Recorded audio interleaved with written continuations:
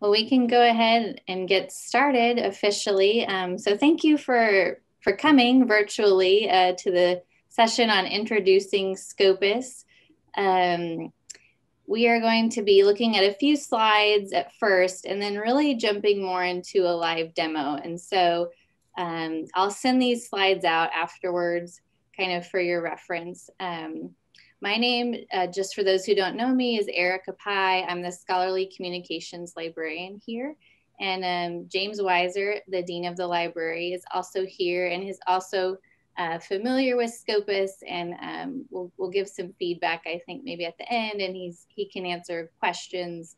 I do not know, disclaimer, I do not know everything there is to know about Scopus. I'm not sure who does. There's a lot there. But I have been encouraged by the ease of use as I've used it more.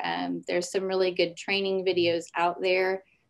So after this session, if you want to look around online for those, they've been very helpful to me. So we'll just kind of scratch the surface on Scopus and how to use it.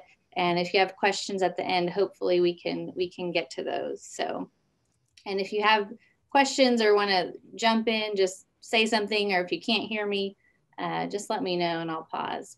But we'll get started. So Scopus is the largest abstract and citation database of peer-reviewed literature. It features smart tools that allow you to track, analyze, and visualize scholarly research. So some of you may be more familiar with Web of Science. This is kind of a competitor to that, kind of gotten more popular in the last 10 years. I believe it was started in 2004. And so from this infographic, you can just see that it's got a lot of stuff in it, right? 78 million items, 16 million author profiles, around 70,000 affiliation profiles. And there on the right, it just kind of, a summary of different things you can do on Scopus, which I'll kind of get to. I won't read all those. You can have these slides and look at them later. But just for a point of reference. So again, I'm going to go through the slides and then we'll jump in to the actual live demo. But when you are wanting to access Scopus, I would recommend going through the ACU Library's website. So we've got, this is kind of a screenshot of the home page, and there's a research databases list there that you'll click on, and I'll show you how to do that. My hope is that you've been to the library's website, but if you haven't, you'll get to see that as well. So let's see.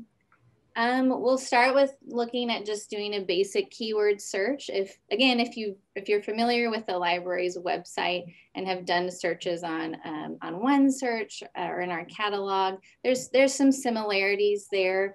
So this is just a screenshot of kind of what that looks like.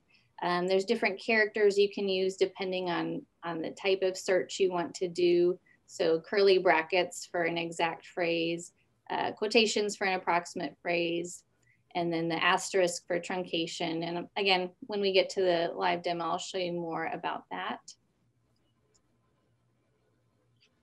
And then you've got your results, again, similar to OneSearch. There's a lot of ways you can filter and limit.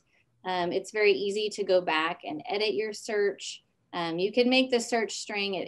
It lists it all right there for you. And you can go and edit it, add to it.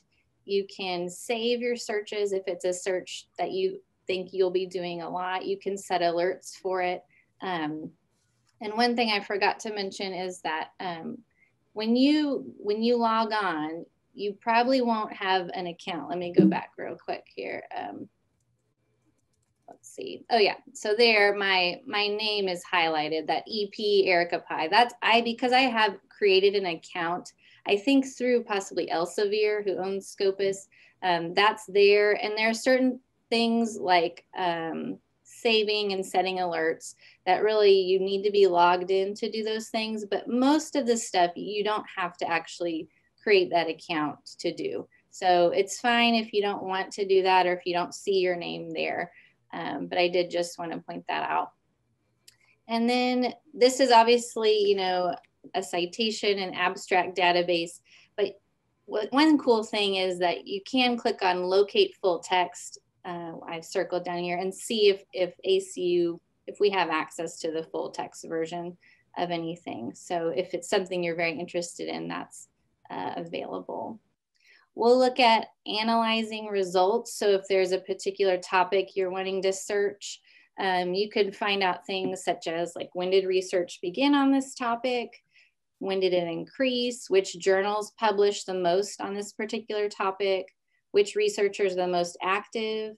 Top countries linked to this research. There's so much here. So we'll go over how to get to that, what that looks like.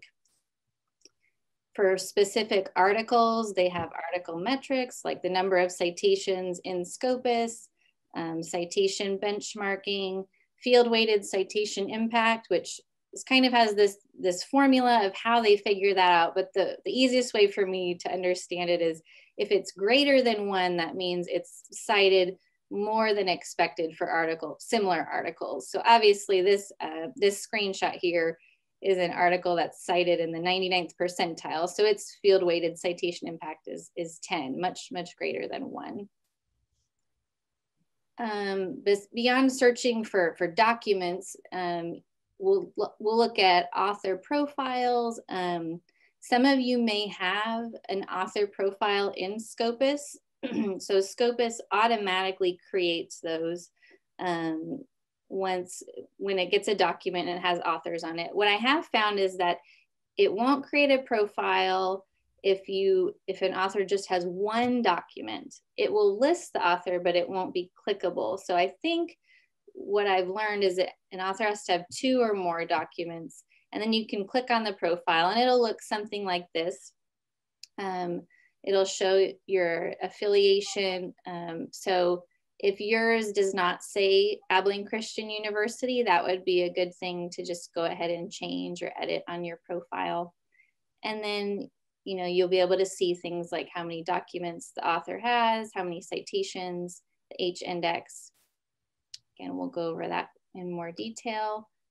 And then lastly, we'll look at doing an affiliation search. So this is just a screenshot of searching Abilene Christian University. And this is kind of a pie chart of the subjects that research is being published in. So you can see that, physics and astronomy is a big chunk of that. And then we've got all these other pieces. So I found this very interesting, just being at ACU, seeing what research is being done, what journals ACU authors are publishing in. And there's over 500 ACU author profiles. So if you're not one of those people and you think you should be, you can edit your Scopus account and you'll be one of those people. So, okay, so I'm gonna exit this and start doing more of a live demo. So does that look okay? Okay, so I'm just here at the library's website again. So I'm coming here to research database lists. It's in alphabetical order. Again, maybe many of you might be saying this looks really familiar, and that's awesome. So here's Scopus. Okay, so this is what it looks like. It did log me in automatically. You can see that it says it's, I'm getting access through Abilene Christian University. If it doesn't say that, you may not quite be in there. Just let us know if you have problems with accessing the database.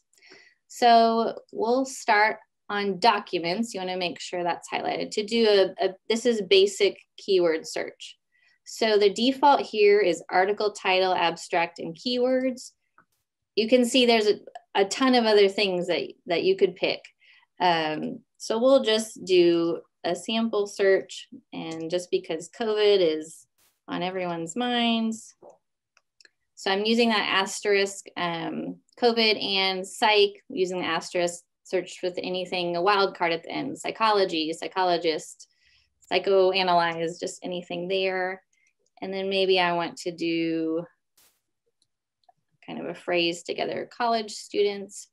I will say it says on their site to use these curly brackets for an exact phrase.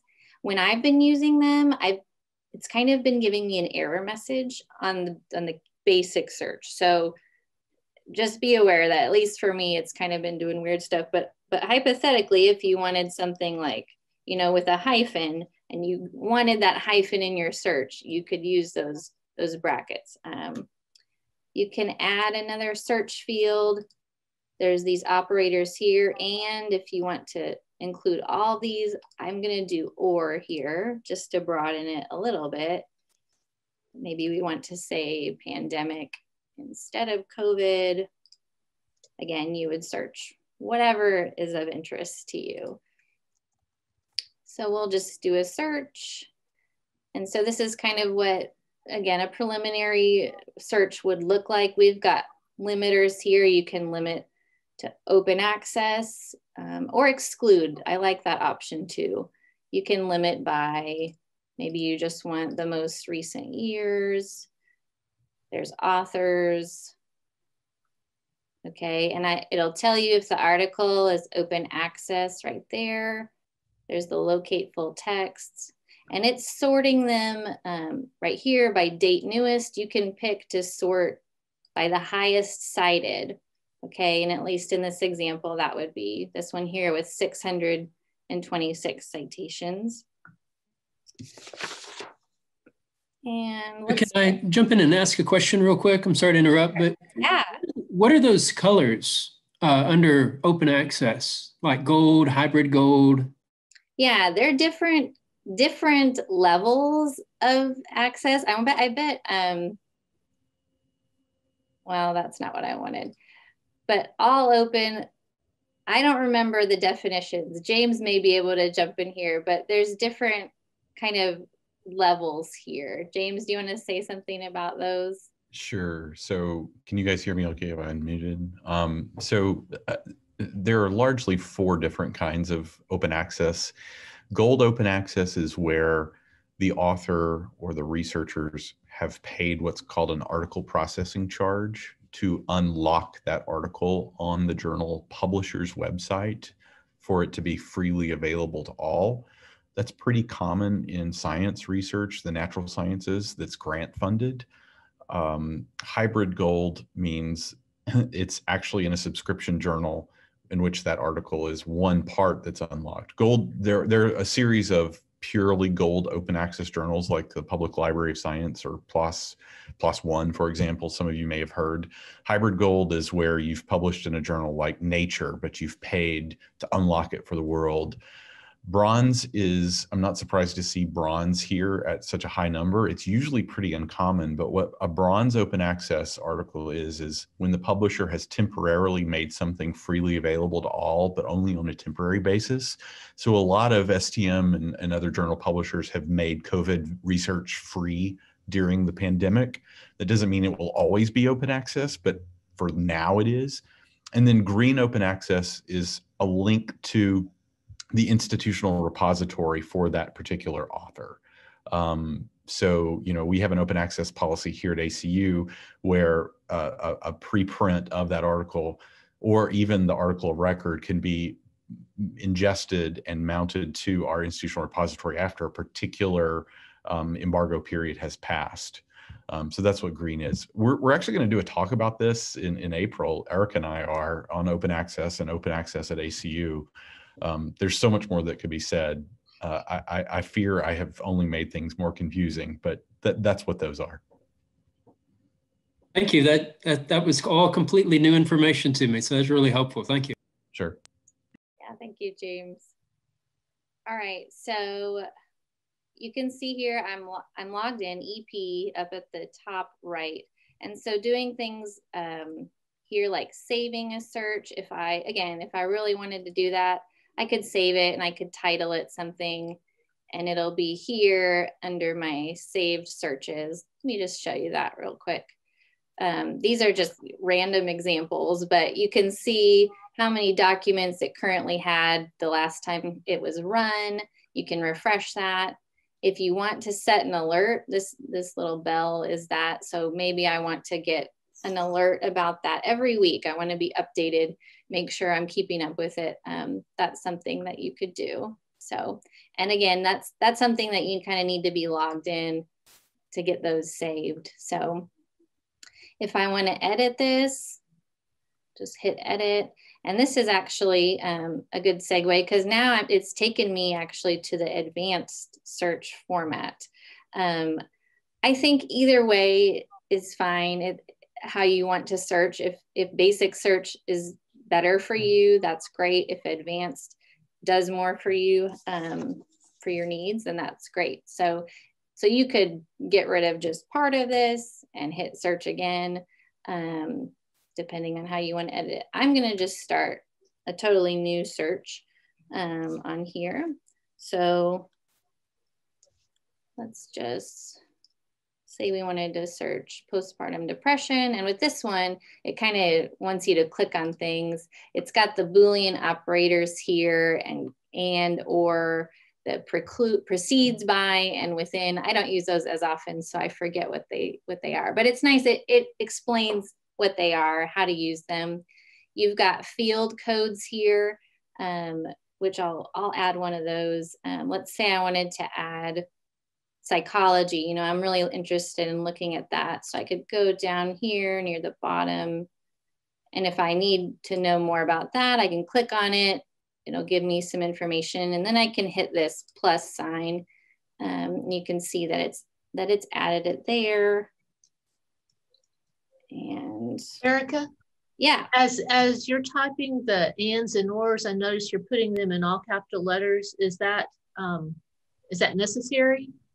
Well, it looks like here it's still bringing it up. I like to that's how I do it, just to make sure it's getting it right. I don't know that you have to do that. Okay. But I mean, that's just since that's the format they have. And then when it pops up on the advanced, I always just like to click it. That may be overkill. It may be making more work for myself than I need to. So just in case, I like to try to, and it helps me when I look back at it, like if I'm going to edit this search, that it's, okay, this is a phrase here, and, you know, and I don't know, it highlights it for me that that's not something I'm searching, I guess, but your preference may be different. So, okay, so obviously we got a ton of documents for that, which is fine. So we talked about setting alerts. Let me go back really quick. I want to show you all one more thing. I think at the bottom here, didn't do it that time. I think on the basic keyword search, if you go to the bottom, sometimes it'll just have your most recent searches, even if you haven't saved them. So just know that if there was a search you did a couple times ago, you could say, oh, I need to get back to that, or somehow I got off that page. You could scroll down and hopefully get it there. So, okay, so I think we're gonna move on here to maybe analyzing search results. Again, I know there's a lot you can do. There's a lot of things that we just aren't going to be able to get into all of it. Again, if you have questions, feel free to jump in, but I'm going to click on this analyze search results here.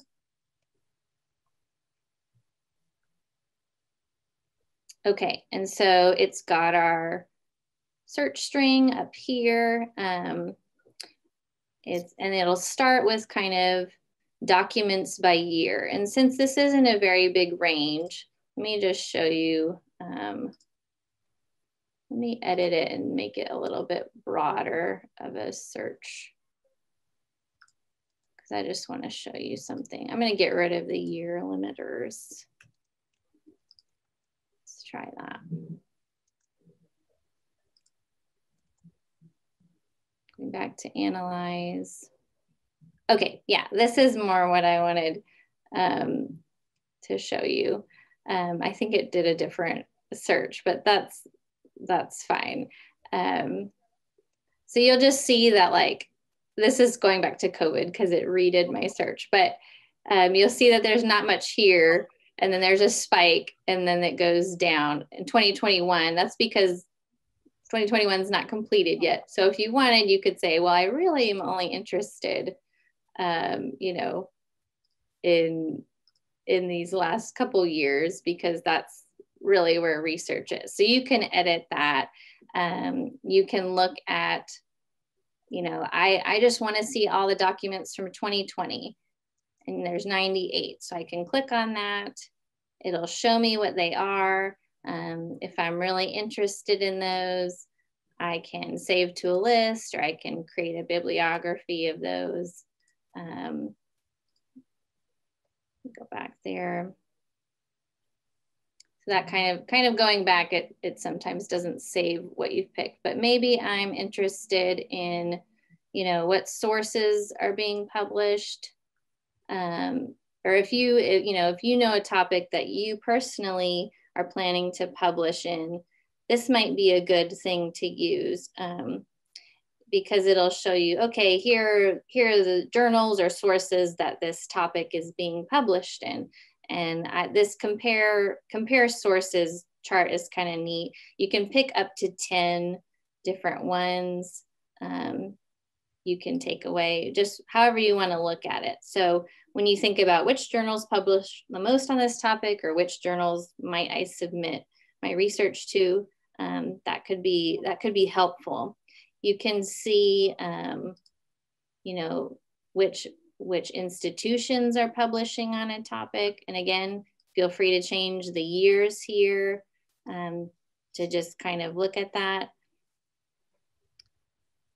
You can look at documents by type. You can see a lot is going to be articles there, documents by subject area, a lot in medicine, psychology. Okay, so there's a lot there that you could drill into, which is really cool. So we'll go back to looking at an article here. That was kind of, let's see, let's try to get back to search. Okay.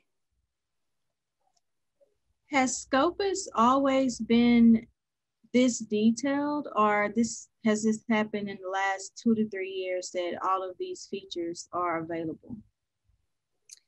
I'm not sure about that. I know someone, slightly off of your question, but someone had asked if it was mostly heavy on sciences and did it have humanities? And I know when I was looking into it, I know they have tried to up their game in like arts and humanities. And so I'm not sure as far as features, how many of these are like new or not.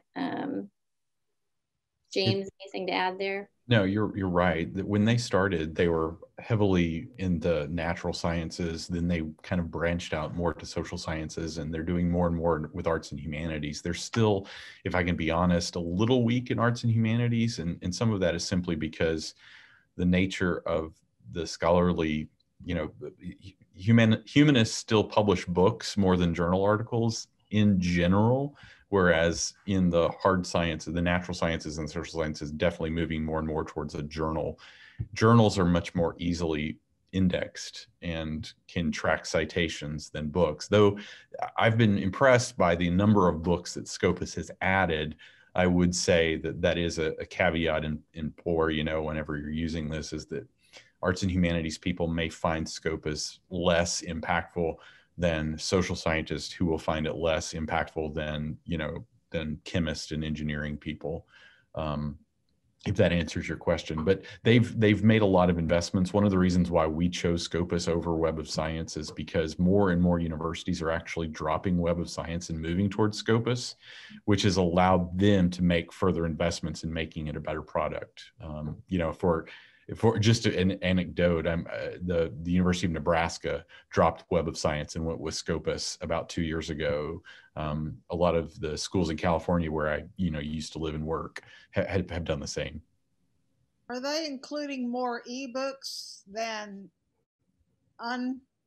non-electronic books? I don't know the answer to that. I think they're trying to include the most highly cited books, and the format is probably not relevant, because as an index, they're not trying to necessarily lead you to full text.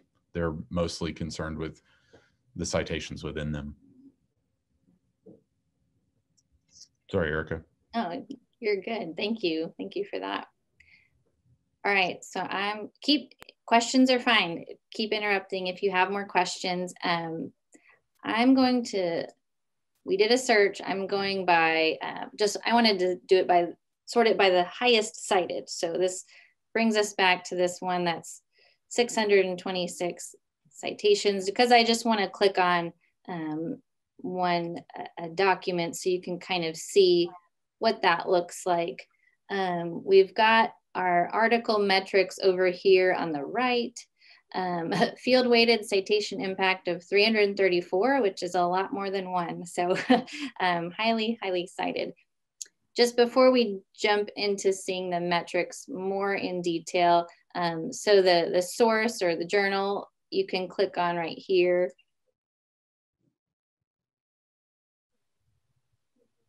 And this will kind of give you some information about that. There's a compare sources here. I'm not going to click on it. It's kind of what we did in the analyze results page, but you could put other journals or sources that you wanted to compare with this one, up to 10, just to see how it compares. They have some information like site score tracker, which I have not dived deep into enough to really understand what all those numbers mean, but there's information there if you're interested in that. So let's just click view all metrics, and it'll just kind of expand some of that. I've noticed when we do that, it always starts with just a 5-year range here in this state. Now, since I think our topic is on COVID, it may not be worth going back super far anyways, but you can do a few things here, exclude self-citations or exclude citations from books.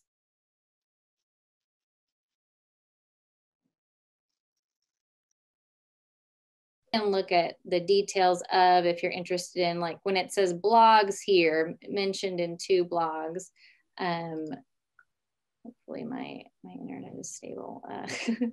You could see which blogs it's talking about. So anyways, just wanted you to see that. So any more questions about searching or things like that?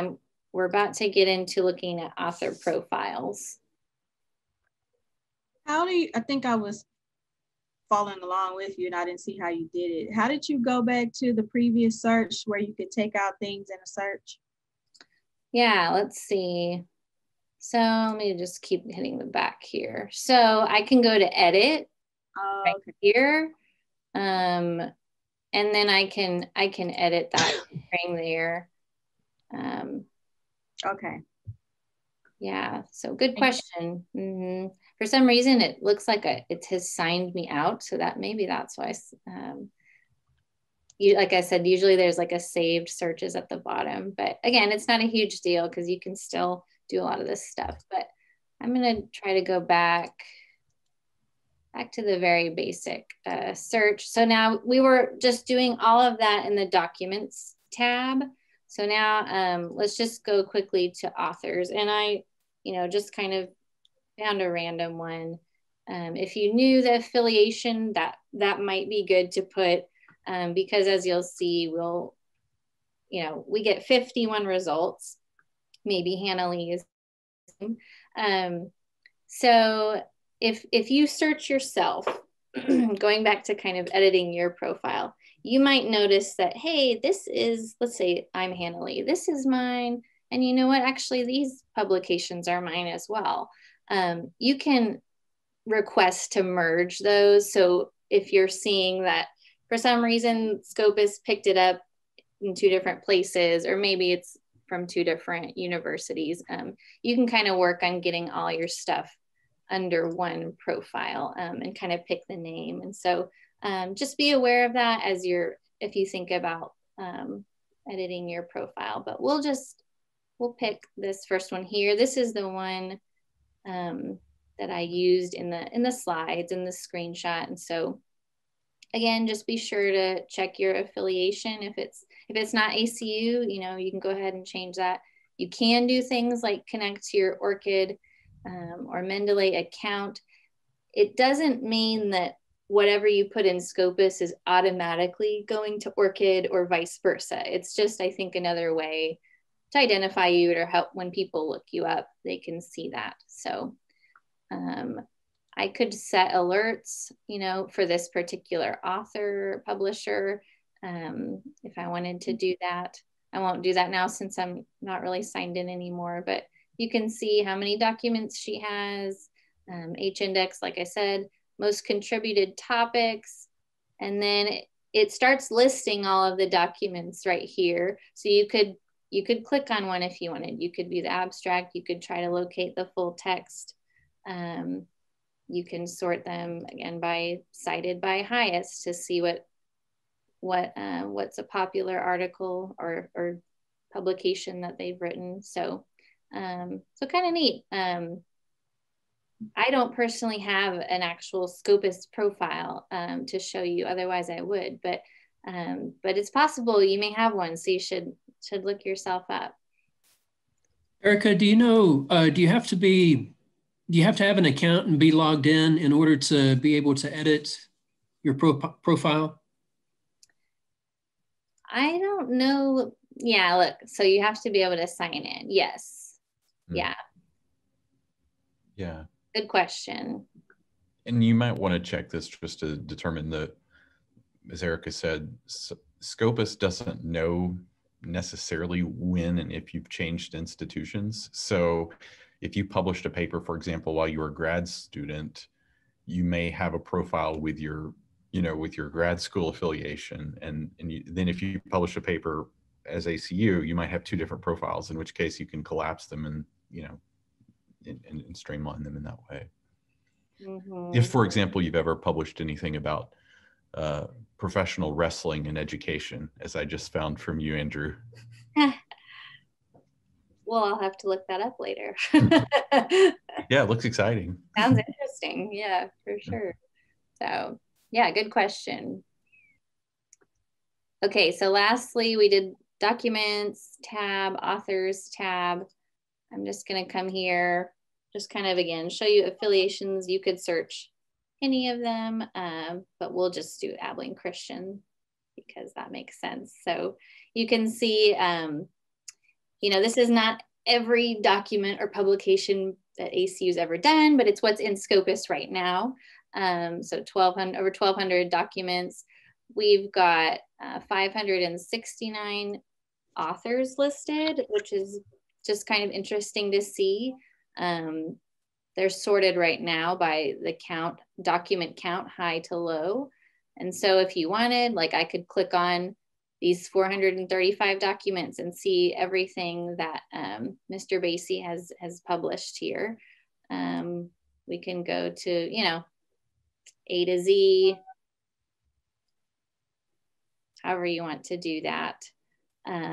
So here's a good example. I'm not sure who Mr. Alden is, but he has one. So he has one document, but I actually can't click on his author profile. Whereas Zachary Albrecht, however you say his last name, I can. He should have an actual profile. So that's just an interesting thing to notice there. And let's see, there's that pie chart again that that was in the screenshot, just of the subject areas, obviously, because, well, we have a lot of publications in physics and astronomy. And then we talked about how Scopus, you know, maybe leans a little more towards the sciences anyways. So there's 511 documents. Again, if you really wanted to, you could click on that. You could export that information or download it. You could create a bibliography if you wanted to, things like that. So let's see, documents by source. This is kind of neat too. So seeing where are these things being published, it's automatically doing it, you know, by the highest. So you've got a lot of physics journals here up at the top, but you could look at that. So that's kind of what that is. I think that was most everything I was planning to show. Like I said, there's plenty more here that you could do and dive into in Scopus, but but we're hoping that gives kind of a broad overview. What questions do you all have, or if something maybe James or I could elaborate further on?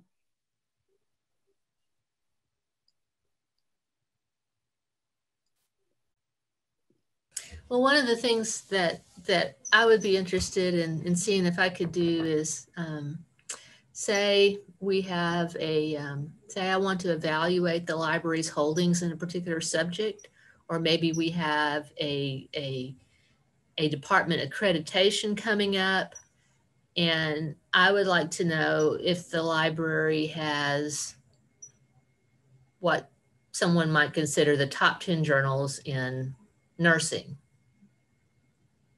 Do you think Scopus might be a good tool to help me identify what are the journals that are most published in a particular field? And then I could check to see if we have them. Yeah, you can do that actually. If, like, for example, Erica, if you click up on the sources tab at the top, you can, you'll see all of the, 441,000 journals that are indexed in Scopus. If you want to, you're right. If you click on the subject area, scroll down, and there should be nursing at some point. Yeah. Or I could type it in too. Or yeah, you could type it in too. Nursing. Yeah, and click the top one, and then hit apply. And then you can see, for example, World Psychiatry, which is interesting. But you can see the listing based on site score. Some of you might wonder what site score is. Site score is the Scopus version of impact factor. So if you've ever heard of a journal's impact factor, that is actually a trademark term by Thomson ISI, who produces Web of Science.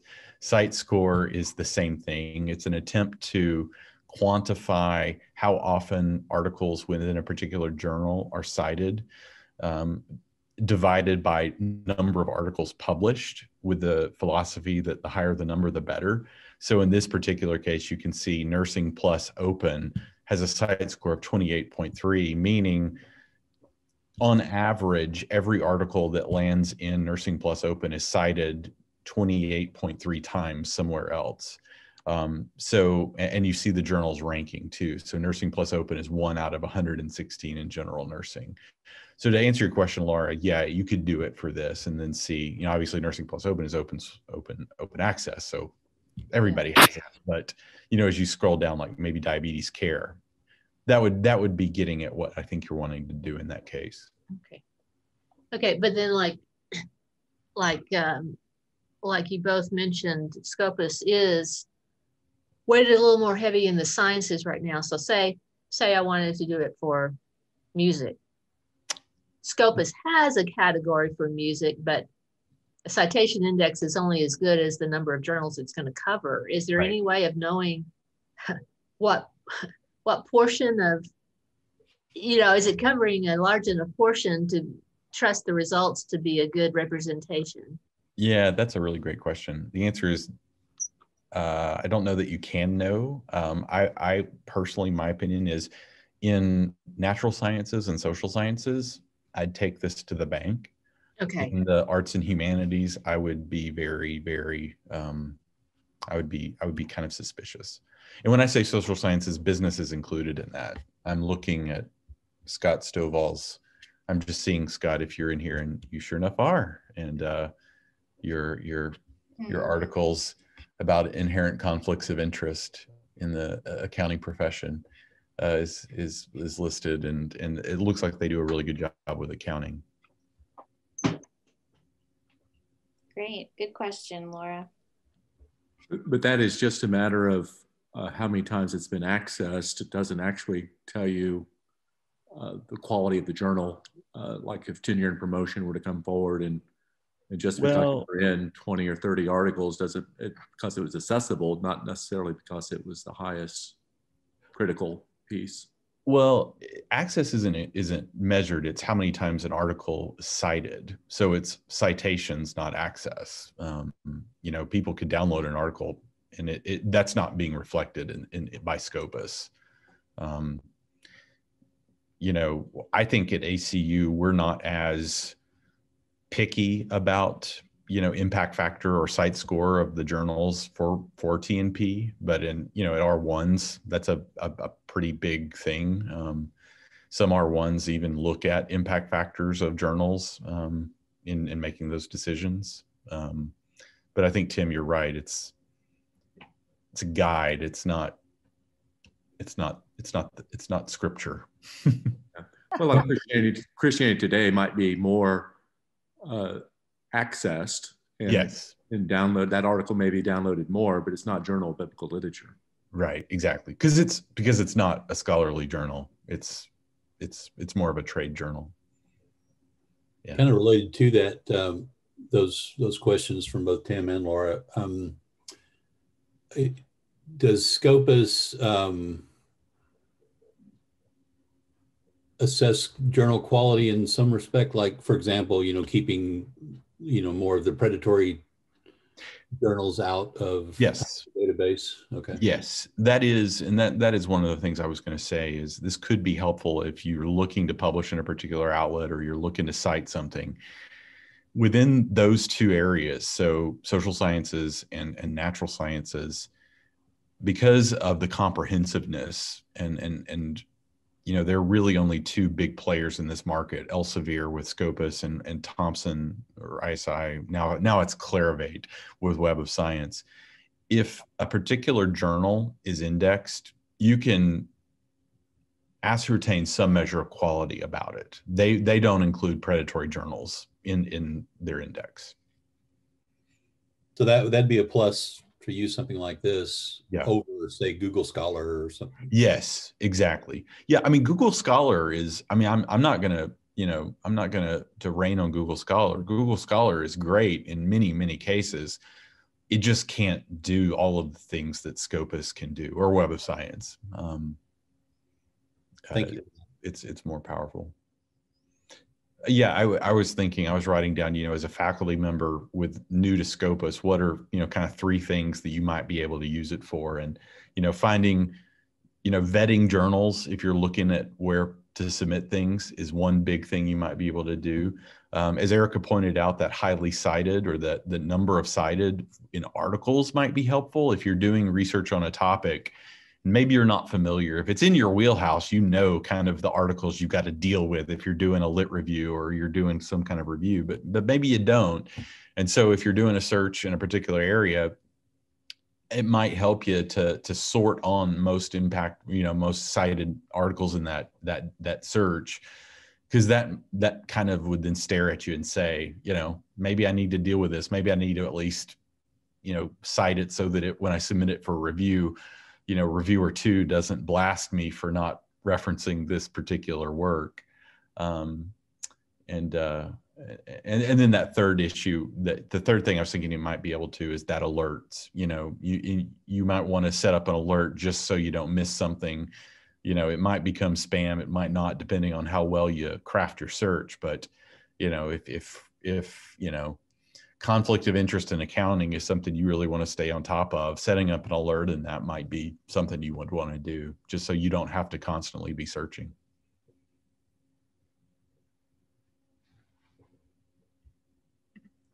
Any other questions? Thank you, Erica. Sure, yeah. Thank you all for being here and for the good questions. And thank you, James, for your expertise as well. So, well, thank you for all your good work. I have recorded this session, so at some point, if you want a reminder of this topic, we'll have it linked. But otherwise, I think Erica said she'll share the slides. And yes, if you have any other questions, feel free to ask Eric or me. Thanks for coming. We really appreciate it.